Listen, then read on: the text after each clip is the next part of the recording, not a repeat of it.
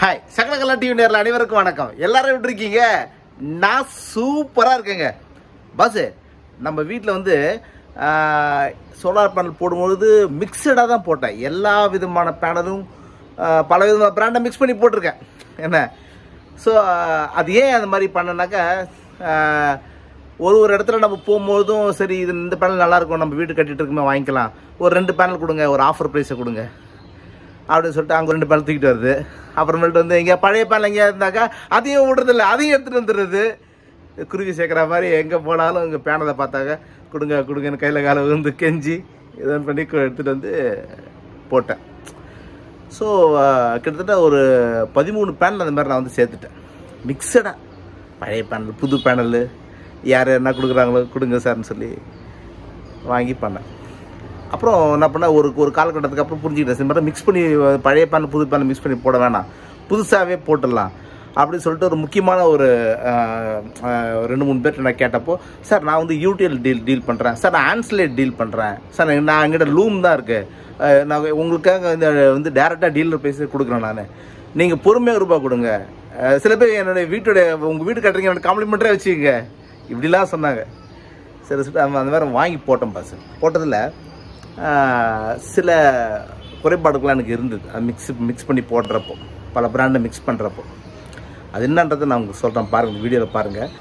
நம்ம என்ன வேலையா செய்ய போகிறோம், சும்மா பார்க்க போகிறோம், இருக்கட்டும், அதுக்கு நம்மளுக்கு என்ன சம்பந்தம். சரியான ஆம்ஸ் வராதனால, வாட்ஸ் வராதனால 4000 வாட்ஸுக்கு 2.5 தான் ஜென்ரேட் பண்ணுறதுனால என்ன பண்ணுறோம், ஒவ்வொரு பேனலாக திருப்பி ஒரு கூப்பிட்டு வர வச்சு எல்லா பேனலும் ஈச் அண்ட் எவ்ரி பேனல் தனித்தனியாக கட்டி வந்து எவ்வளோ ஆம்ஸ் வருதுன்னு சொல்லி ஷார்ட் சர்க்யூட் பண்ணி செக் பண்ணுறோம். ஒவ்வொரு பிராண்டும் செக் பண்ணுறோம்.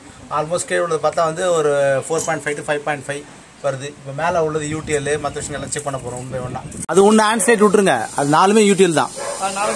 ஆமாம், செக் பண்ணி வந்தாங்க. 2வது வந்து கேட்டுறீங்க இதை யூடிஎல் செக் பண்ணுறதுக்கு.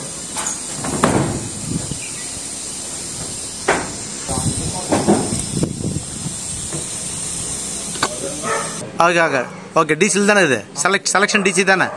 ஓகே 0 பண்ணிட்டு பாருங்க. 0 பண்ணிட்டேன் சார். 0 பண்ணியாச்சு. ஓகே போடுங்க, சத்தமாக சொல்லுங்க ரீடிங்கு. Okay 5.1 sir. 5.1 இந்த பக்கம் போடுங்க.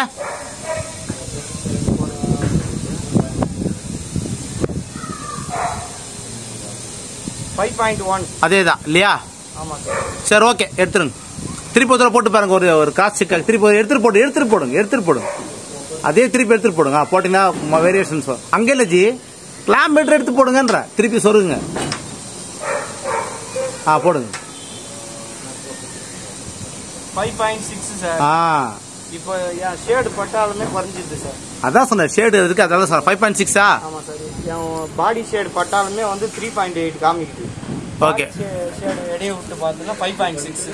5.6 மேக்ஸிமம். ஓகே இன்னும் 2 இருக்கு யூடிஎல், 2 செக் பண்ணுவோம். லாஸ்ட் அந்த பக்கம் ஆன்ஸ்லேட் ஒன்று இருக்கு, அதையும் செக் பண்ணிட்டா முடிஞ்சுது. Time now sir.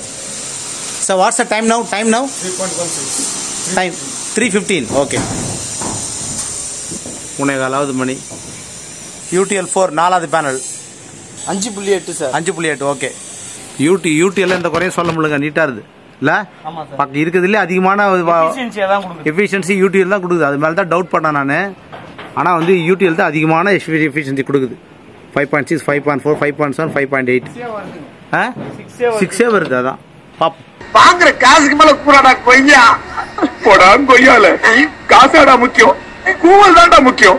இன்னொரு ஆன்ஸ்லேட் ஒன்று லாஸ்ட்டாக செக் பண்ணிப்போம் ஜி. அப்படியே இந்த பக்கம் வந்து இந்த ஆன்ஸ்லேட் செக் பண்ணி கொடுங்க. இந்த பக்கம் வாங்க, உங்க வாங்க. 5.2 தான் சார். 5.2 5.1 ஆன்ஸ்லேட். ஓகே எல்லாம் ஒரே மாதிரி தான் இருக்கு.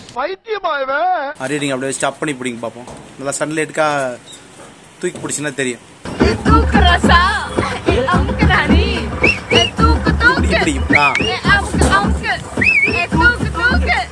இன்னும் கூட இப்படி திருப்பி இந்த பக்கம் திருப்பி இந்த பக்கம் இருக்கு. சன் வந்து இந்த பக்கம் இருக்கா? ஓகே 5.4 காட்டுது. ஓகே தான்.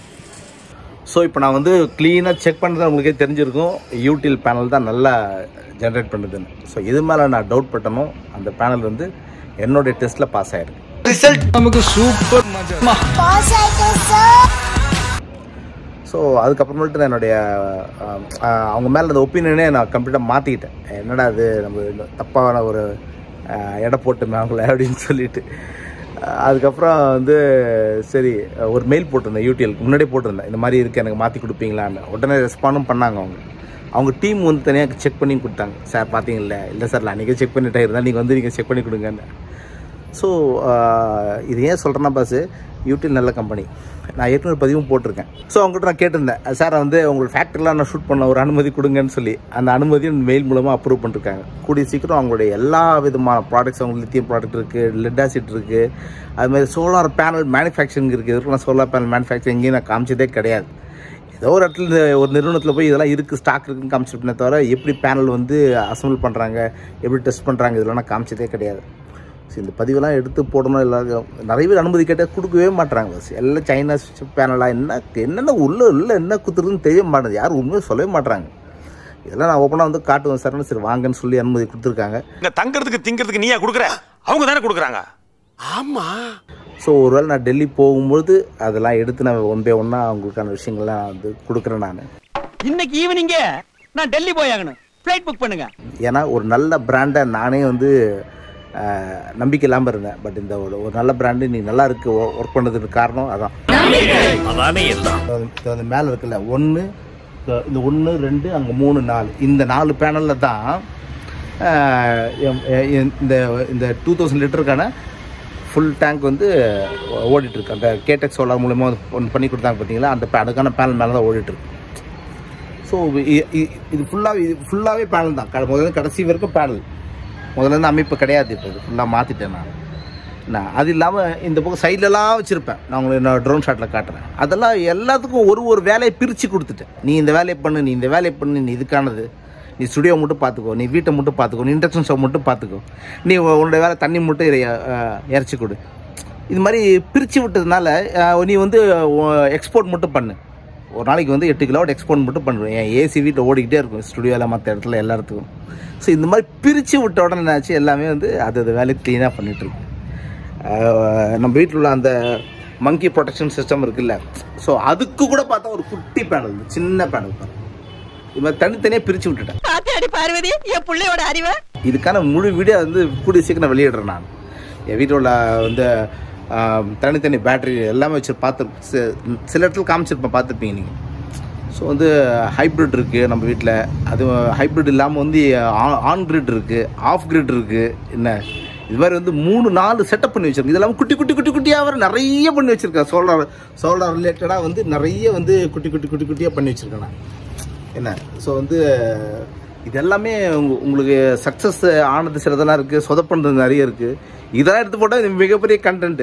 என்ன அதெல்லாம் கொடுக்காம தேவையில்லாத எதோ கொடுத்துட்ருக்கேன்னு நீங்கள் தப்பாக எடுத்துக்காதீங்க. வசதிகள் வர தேவைகள் அதிகமாக வர குடைச்சல் ஜாஸ்தியாக தான் இருக்கும். இந்த குடைச்சலாம் நான் தாங்கிக்கிறேன். என்ன அதுக்கப்புறம் என்ன நடக்குதுன்னு பார்ப்போம். இப்போ நான் சொல்கிறது உங்களுக்கெல்லாம் கேலியாக இருக்கலாம். இனிமே இந்த வீட்டுக்குள்ளே என்னெல்லாம் நடக்க போகுதோ. இந்த மனுஷன் 3 நாளாக வந்து 3 days ஆச்சு. என்ன டெல்லியிலேருந்து வந்து எங்கேருந்தோ வந்து உட்காந்துட்டு உட்காந்துட்டு எனக்காக வந்து சாப்பிட்டுட்டு படுத்துட்டு தூக்கிட்டு கலையுது லேப்டாப்பில் ஒர்க் பண்ணிவிட்டு செஞ்சிட்ருக்காரு. டெக்னீஷியன் இவர் வந்து நல்லா நாலேஜபிள் டெக்னீஷியன். ஸோ அங்கேருந்து கம்பெனிலேருந்து அனுப்பிச்சிருக்காங்க சாரை. ஸோ வந்துட்டு இவ்வளோ நாள் இருந்தது.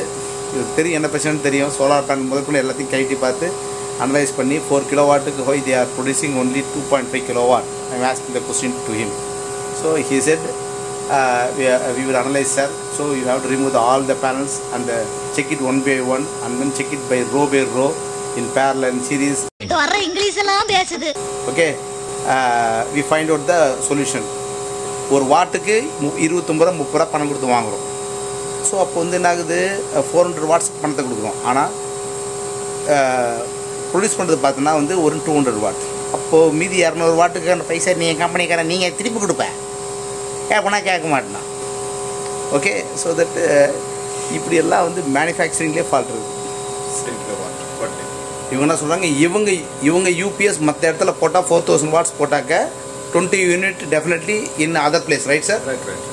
In our other clients they are producing more than 20 kilowatt per day. But still Arunai Sundar sir வீட்ல we will produce only 12 kilowatt, right sir? 12 to 15 kilowatt. நீ எங்க போச்சு, யார் சாப்பிட்டா? Where it's gone? God only gone, Suri Bhagwan only gone. அவர் போயிட்டாரு. Night வந்துச்சு, என்ன பண்ணுவேன்? போத்தி படுத்தாலும் தூக்கம் வர மாட்டேங்குது, புரண்டு படுத்தாலும் தூக்கம் வர மாட்டேங்குது. பேட்டரி தான் கட்டின அழுகணும். ராஜா கொஞ்சம் கொஞ்சமாக உபயோகப்படுத்திக்கோ, என் நைட்லாம் தூங்க விடு. என்ன நைட்லாம் நான் சிஸ்டம் ஒன்று எடிட் பண்ணணும், கெஞ்சின்னு கூத்தாடினு இப்படி ஒரு மனுஷன் ஒர்க் பண்ணுவாங்க ஹைப்ரிட்டை போட்டுட்டு.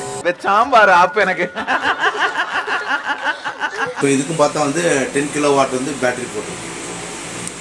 இதுக்கு 10 கிலோவாட், அதுவாது சிங்கிள் பேட்டரி. இது 10 கிலோவாட் பேட்டரி போட்டு சப்போர்ட் பண்ணல. கேட்டு கூலிங் ஃபேன் ஒன்று கேடு. இதுலெல்லாம் கொடுக்க மாட்டாங்களா கூலிங் ஃபேனு? இல்லை இதில் தனியாக கொடுக்கணுமா? தலைவலிதான் சாமி, என்னால் முடியல, விட்டுருக்குடா. சப்பா நான் கிளம்புறேன், மெட்ராஸுக்கே போயிடுறேன். நான் போகிறேன்டா. இப்படி ஒரு முடிவு எடுத்துட்டா? எல்லாம் நடக்கும், இதுவும் கடந்து போகும். போ. உனக்கு என்னப்பா, நீ பைத்தியம். நீ என்ன வேணாலும் பேசலாம், நாங்க அப்படியா? நாளைக்கு அமுச்சு விட்ருவோம் இவர் ஃப்ளைட்டில், கிளம்பி போங்க அப்படின்னு பேக் பண்ணி. இவருக்காக அங்கேருந்து வர வச்சு பண்ணது செஞ்சது எல்லாம் தண்டகரமா. ஆந்திர செலவு போட்டம் விடு.